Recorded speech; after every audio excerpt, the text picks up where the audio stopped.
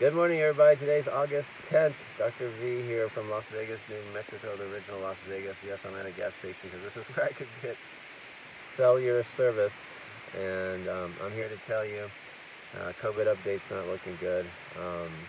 Now, yesterday is Monday, so we had 235,000 cases yesterday. Now, I realize that a lot of those numbers are because some counties did not report during the weekend, so that's an actual backlog. So that's not a great representation of a one-day total, but we'll see tomorrow, because I suspect tomorrow's total will probably be in the 130s to 150s, 150,000 cases. So that'll be much more telling. We are just getting started with the surge. I want to be very clear about this. We are not near the end of the surge. This is the beginning of the surge. So last week was Louisiana. This week is Florida, like I've been saying. So Florida, per capita of the United States averages about 25 COVID cases per capita, right? So out of the 350 million, we get 25 cases per capita in the United States. Last week, Louisiana took the lead. It was averaging about 80, 85, 90, 95 cases per capita. Today, Florida is averaging 130 cases per capita. Relative to the United States is 25. And its governor still will not back down for political reasons on this anti-mask mandate.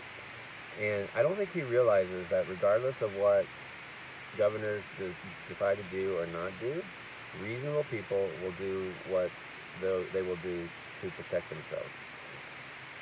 So this week it's going to be Florida. Next week it will be Texas in the news. The following week it's going to be California. LA is already around 3,200 cases a day. Houston, where I live, is around 2,000 cases a day. New York City is 1,500 cases a day. And I will tell you again, I am quite shocked at how quickly it's going up the eastern seaboard. So the Carolinas, Virginia, Pennsylvania, you guys are about to light up too.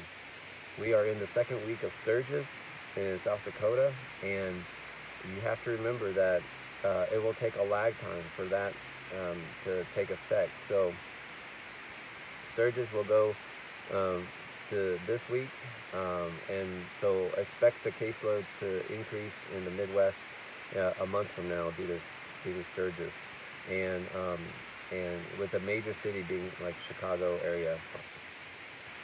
So we're in it for a hot mess, and I don't see us going down. So this time last year, our case loads were going down, and then we headed into the fall, relatively not low enough, but lower, and then we had the uptick during the Thanksgiving, and then the double spike over the Christmas holiday travels into New Year's, and we remember what happened there. Well, with the events of school opening, Sturgis bike rally, football season, Delta variant, and possibly the Lambda variant, I just don't see us coming back down again like we did last year.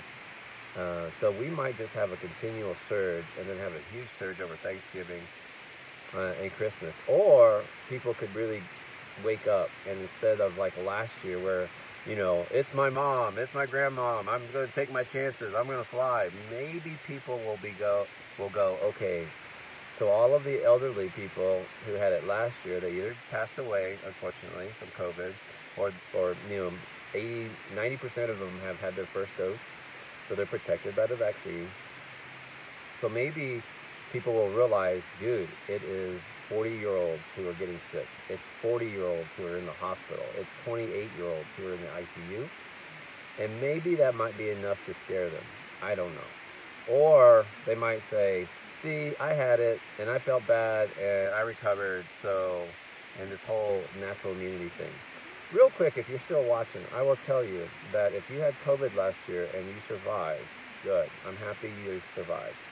But remember, most likely you had the wild type variant or the UK variant. The wild type it's called the wild type. That's the original SARS COV-2, the granddaddy of them all. Or you might have gotten it in the spring when it was the UK variant. but this Delta variant is completely different. So yes, you might have antibodies. Now this is how illogical people are. People go, well, see, if the vaccine's not working, if people are getting cases from the vaccine, first of all, it's very few people. The vast majority of people coming down with COVID is unvaccinated. So people in hospitalization, it's about 95% are unvaccinated. So only 5% are in the hospital that are vaccinated. So that they'll say, see, if vaccinated people can still catch this, and why do I need to get vaccinated? Well, the Delta variant is very different, and the more variants we get, the less effective our vaccines are going to be. And that's where boosters come in. That's fine. But my point being is that if you had COVID last year, chances are you had the wild type, and you have or the UK variant. Now, if the Delta variant is causing breakthrough cases in vaccinated people, what makes you think your natural immunity from antibodies last year are going to work against a Delta variant that is evading, that's causing disease in 5% of vaccinated people? How does that work, right? So there's a very good chance your natural antibodies won't be enough to get you through Delta. So, but a new paper suggests that if you survive COVID and you get one dose of a vaccine, you actually have better and more antibodies than someone who never had COVID and got both doses. So imagine you got COVID last year and you get 2 doses of Moderna, for example. Now you can feel pretty good, you're right? Now you can brag. But I don't really get the people who sit there and go, well, I had COVID last year, so I have natural immunity and I survived it, and so I'm not going to get the jab or whatever. But first of all, let's stop calling it shit like that and call it amazing medical science. How about that? How about amazing technology that's saving my ass? How about we call it that? But yesterday, 235,000 cases in the United States. And I realize that's probably partially a backlog from the weekend. So we'll see what the numbers are doing tomorrow. But I'm telling you, the more you let cases blow up, the more you're going to have to deal with variants and the less effective our vaccines will be. So I hope you will take that number, become very cautious, and see that we understand this. Hear me now. We are at the beginning of this surge. It is not. And I would call this the second surge. I wouldn't call this this is the second wave, not the 4th wave or 5th wave, like some people are saying. No, that was all one big wave, what we saw. All those little spikes working its way up to what we had in January and February. That was all one wave, and now we are having the second wave. That's what I say, but who am I? Who knows?